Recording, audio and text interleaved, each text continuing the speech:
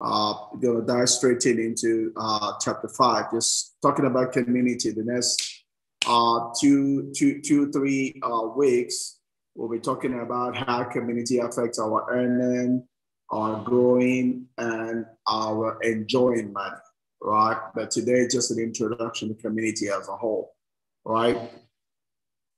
And Martin starts with the quote, Egyptian proverb, who says, "He who loves his neighbor finds family around," and we say it takes a village to raise a child, right?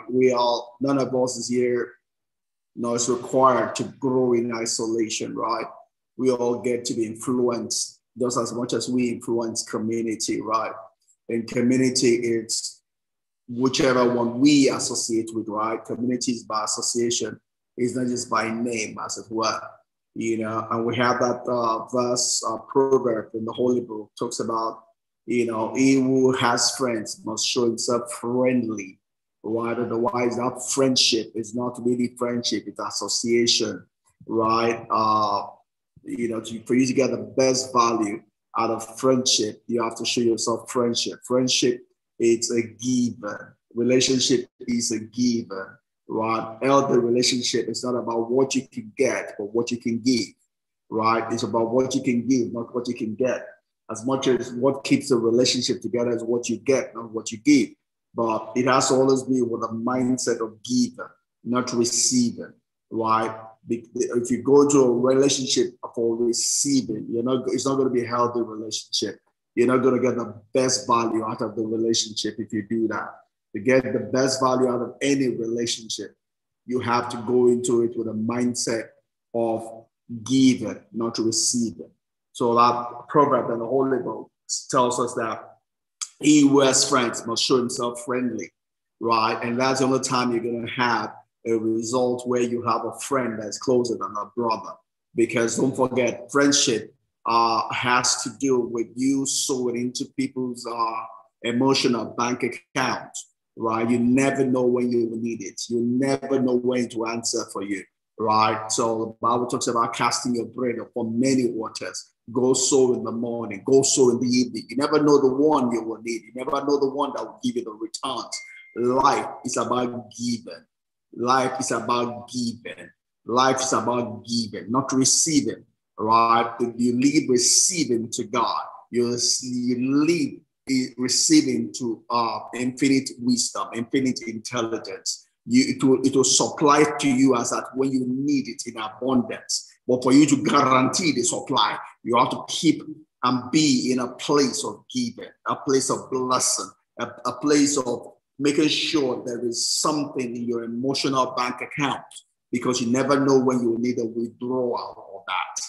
Right? And for you to be sure that something there to withdraw, you have to put in there, right? We're not in control as to when we really need it, but we're in control of putting in, sowing, putting in, sowing. But God is the Lord of the harvest, and he will always cause the harvest to come to us in a way that will increase us, that will bless us, that will meet our need when we need it, right? But that won't happen if we have not taken time to sow, to invest, to put something in the ground that we can reap of the harvest, right? Let's go a bit more into the study. And, so Matthew tries to define what community is, right? Community is by association. You build a community, you get into a community, right? It's an association, right? It could be by association by place, right? For me here, this book club is a community of people that come to share this time with me, whether online or offline, right? But we are building a community of a book club because we're sharing books together, we're sharing knowledge together, right? And it's open, right? If you get to come share with me on our Facebook portal, right? There's a book club here with Saint Akin on Facebook.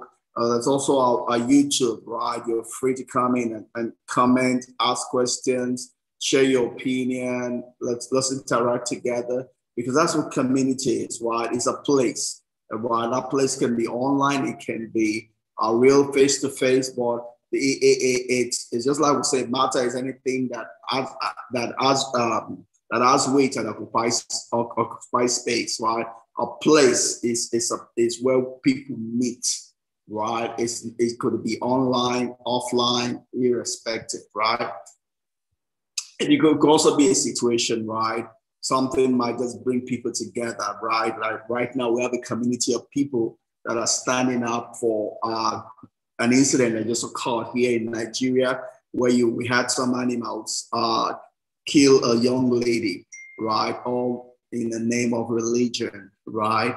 And we're from a community against such a dastardly or a wicked, atrocious, event, right? We have people standing up for Ukraine, where you have Russia, flexing their muscle and just killing people and destroying the nation, right? So it could be a situation, a occurrence that gather people together.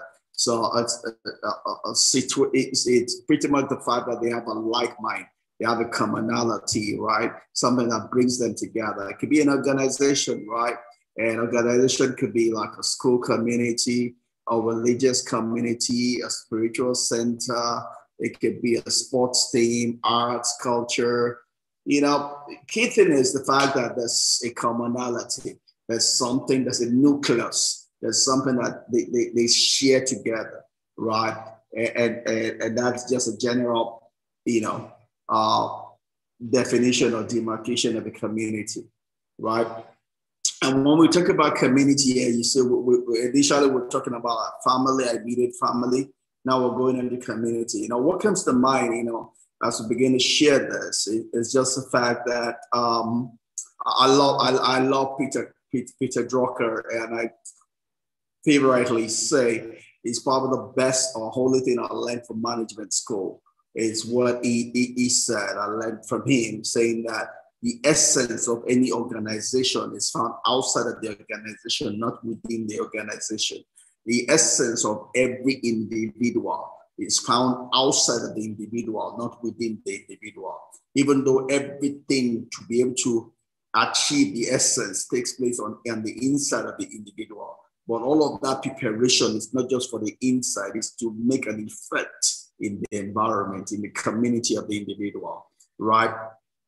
So we'll begin to look at how our community affects us as a person and our best disposition to be able to get the best value out of community, right, as we go along.